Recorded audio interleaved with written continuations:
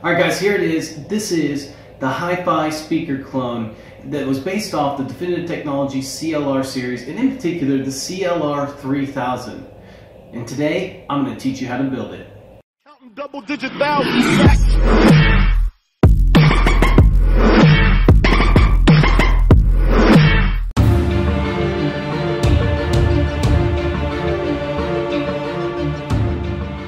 The first thing we need to do is go ahead and cut the wood down to size. Now I made this pretty simple by creating a cut list in the free program called Cut List. If you haven't got a chance to check out that program, check out an earlier video. You can download that for free from there. Also, check out my website if you want to download this particular cut list.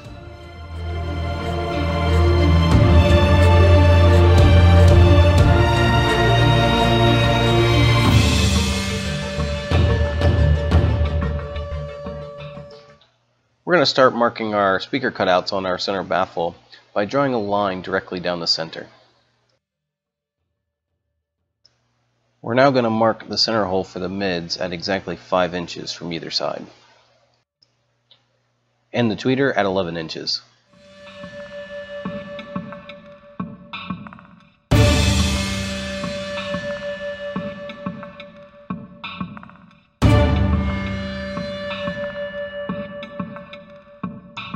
We now need to make some markings for the subwoofer, which will be on the very top plate. Measure 5 5/8 inches from the rear of it and 6 1/2 inches from the side to get the middle point.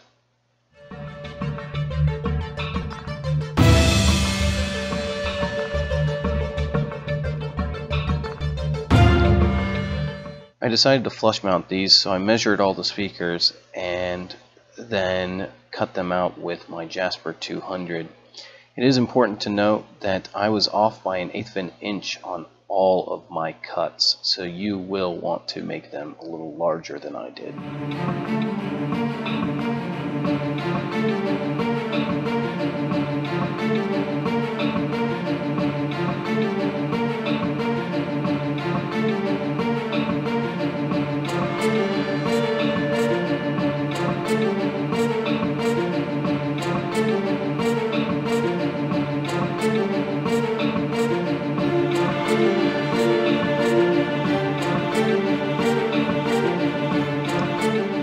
We're going to go ahead and start gluing the box together. We're using liquid nails for this project. Now it is important to note that I am using the bracing just to make sure I have the spacing correctly. They are not actually being glued in right now.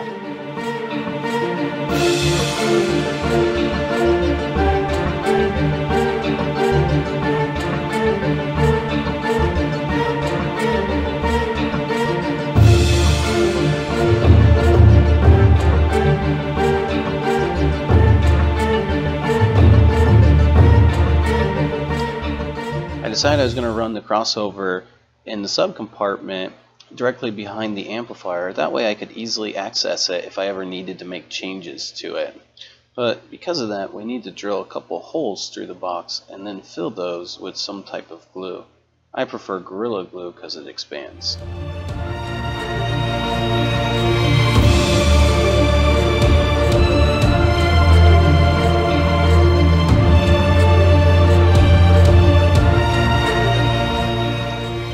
The crossover itself is a 3rd order on the tweeter and a 2nd order on the Daytons.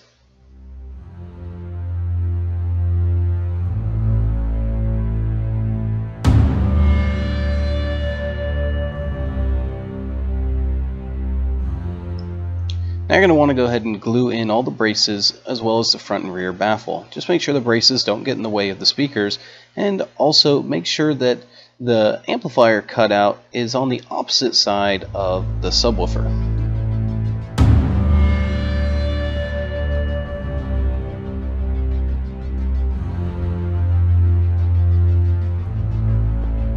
Now all we have left to do is prep it for paint, paint it, assemble, and give it a good listen.